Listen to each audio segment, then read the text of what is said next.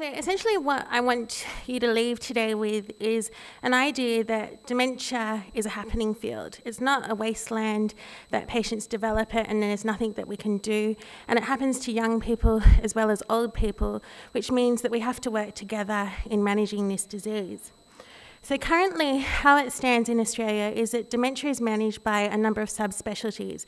So you've got geriatricians, neurologists, psychiatrists, and neuropsychologists. And we don't always work well together, and essentially the person who misses out is the patient.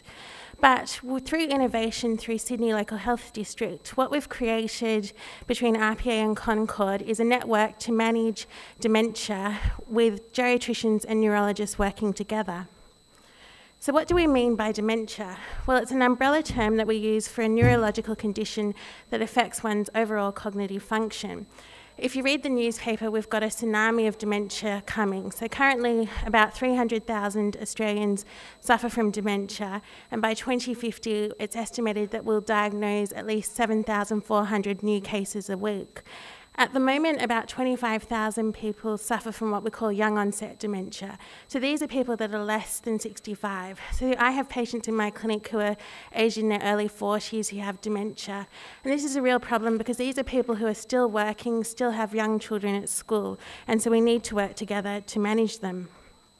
Also, the misconception is that dementia is just Alzheimer's disease. So there are a lot of other conditions that cause dementia, such as frontotemporal dementia, motor neurone disease, and also Parkinson's disease. So there's a huge economic cost from dementia. So it's estimated by 2056 that it'll cost the Australian government $36.85 billion to manage patients with dementia.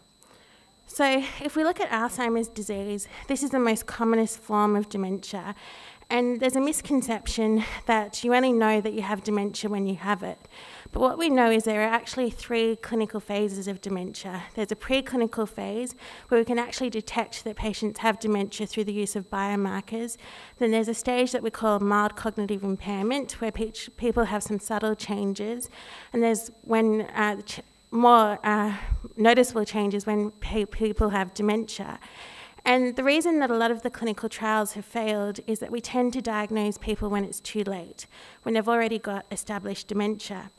So if we're going to act and save people with dementia, what we really need to do is have early diagnosis. So we need to detect people when they're in this preclinical phase. Also, what we need to work on is accurate diagnosis. So the other problem we have in dementia is a lot of the dementia syndromes tend to overlap. So someone can present with frontotemporal dementia and we diagnose them with that, but when they die and we look at their brain, they've actually got Alzheimer's disease pathology. So we need to have more accurate ways of diagnosing patients with dementia. And so that really means that we need services that link clinical services with research that we then translate into treating patients and diagnosing them. And that's really what we've established in the Sydney Local Health District. So I'll tell you a story. I went to the Neurology Innovation Symposium, which is about 3 years ago. And I was standing in the corner and I saw Teresa Anderson walking out and I thought, I've got an idea, now's my chance.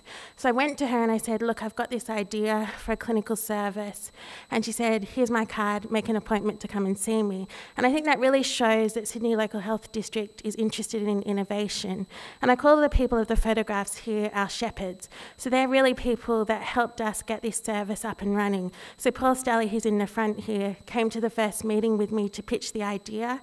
And John Cullen here as well helped us shepherd the clinic through. And essentially this clinic is a combination of neurology and geriatrics together, combining with research across the district to help manage dementia. So what is the clinic? So essentially, it's a clinic where you can come and see a neurologist or a geriatrician, get a diagnosis of dementia, or hopefully not dementia, and then also commence treatment. So essentially, there are treatments for dementia, and I'll take you through that further on. Then patients are seen by a multidisciplinary clinic. So they get seen by a nurse, a social worker, an occupational therapist, and also a neuropsychologist. And they provide an intensive treatment program for the patients. So how have we done in our first year? So in the first year, we've seen over 250 patients. We've had referrals from interstate, regional New South Wales, and also the inner west. And if we look at the age range, patients ranged from 30 years to 95 years.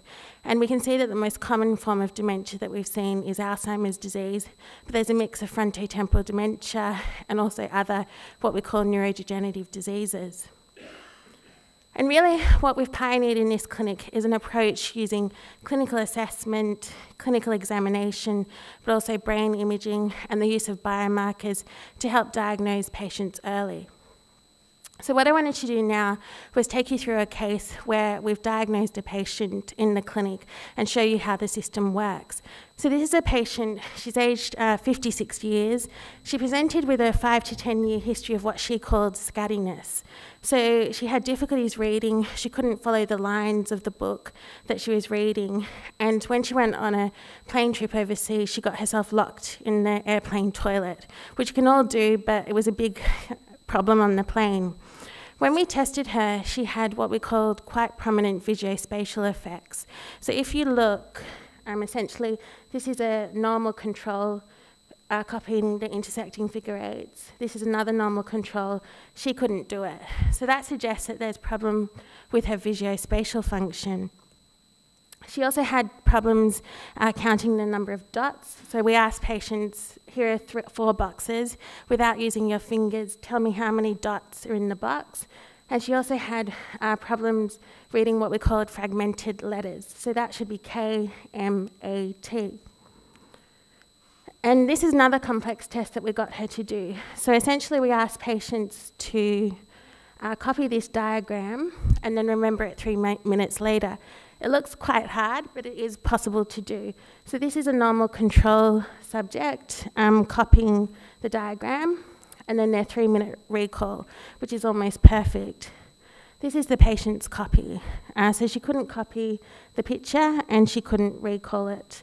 So this suggests she's got quite prominent what we call visuospatial problems and also memory problems.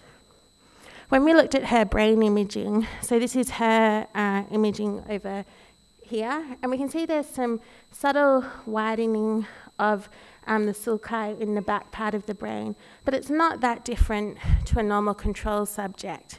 So we thought there's something wrong, but it's not coming up in our normal structural MRI brain imaging.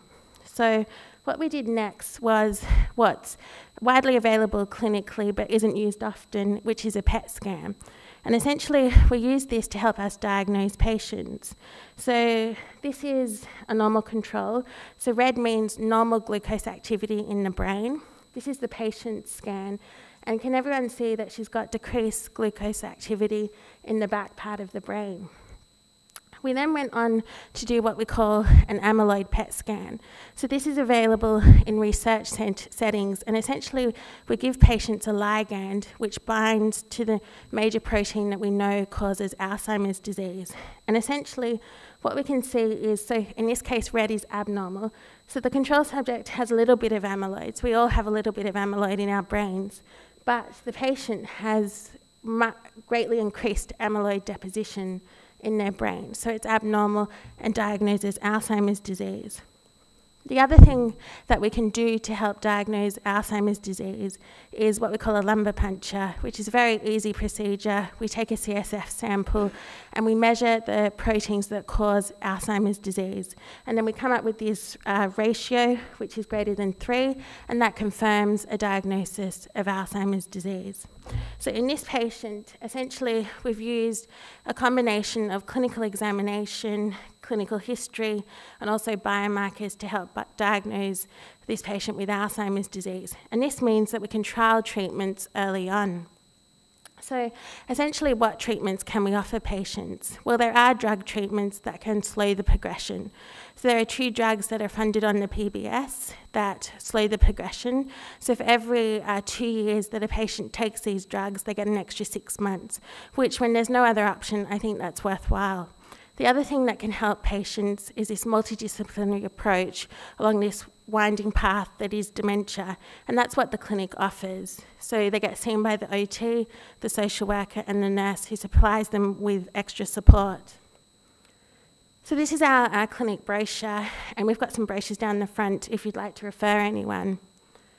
The other thing that is coming on the horizon is clinical trials. We've got one clinical trial starting in the next couple of months, and I know people have read in the media that drug companies are pulling out of clinical trials, but there are treatments on the horizon, particularly for Alzheimer's disease.